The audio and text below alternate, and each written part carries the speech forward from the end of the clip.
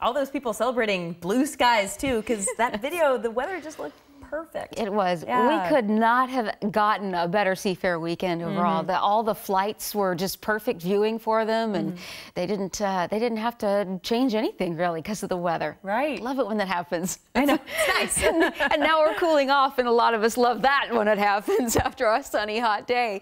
Boy, we are getting down to the low 70s now around Puget Sound, with 72 at Shoreline and 74 in Seattle. Temperatures also feel so good when they start getting into the upper 50s maybe. That's where we are on the coast. We've got a little bit of cooling on the coast because marine air is coming back to influence the picture. So we go downtown to the waterfront, mostly clear, and it feels great. Still feels like a nice summer evening. Tonight we expect clear, mild conditions. Temperatures around the city in the low 60s. Outlying spots will get into the mid to upper 50s. Winds are expected to stay out of the north, and they're going to be kind of calm tonight into the morning hours, and that may cause some areas of low clouds to develop, especially marine air all along the coast. You can see that we have a little bit of low cloud cover creeping up towards the coast right now on the satellite, but really what's happening is high pressure has been keeping us nice and dry. It's helping us warm up quite a bit too.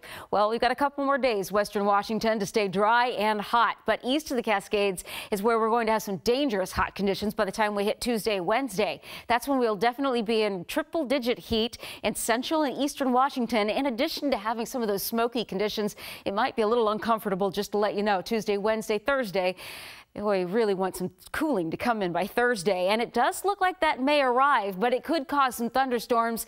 Here's the big weather maker that's going to really hit as we get into Thursday, Friday, Saturday. Upper level low pressure. We've got to watch this because it's been changing constantly. So conditions right now look like it'll impact us mainly on the weekend. So here's what we have for you. The UW high resolution model showing low clouds coming to the coast with a nice marine onshore flow becoming northerly for Puget Sound. As we go from now into tomorrow morning, most of the low cloud cover, it goes onto the coast, but parts of the southwest. Not quite reaching into Olympia, but we'll see some of that come through the Chehalis Gap and creep up towards Shelton and Tahuya. We'll also have a little bit of low clouds through parts of the strait, but it clears out pretty fast tomorrow. We get right back to the sunshine. So temperatures tonight, mid to upper 50s. You'll wake up to 56 degrees in Shelton. That'll feel really nice after today in the low 90s. We go to the 50s also for the north, and most of our cities in the island county back to the mid 70s. So tomorrow's another really warm, nice day. Sunshine's coming through for us around Lake Washington. Temperatures reaching up close to 90, 89 for Bellevue and 87 for Bremerton. And around Olympia, Bud Bay, great day to be there. 88 degrees for Olympia, 87 it would go towards Yelm. And on the coast, upper 60s to low 70s. Again, a little low clouds, but they're going to break away for lots of sunshine. So that'll continue to repeat itself on Tuesday, but Tuesday afternoon into the evening, we'll start to see signs of change.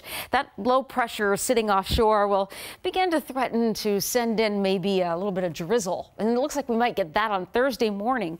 Otherwise, that's really when we'll feel the temperature cool down for highs, mid 70s Thursday, staying in the mid 70s Friday, and that big low pressure offshore. Well, hello, we'll say to it on our Saturday and early Sunday morning, as it's going to bring us possibly a few showers. Right now, it's negotiable how much weather grief it will cause. So, all right, let's keep an eye on. Thank you, Rebecca. We'll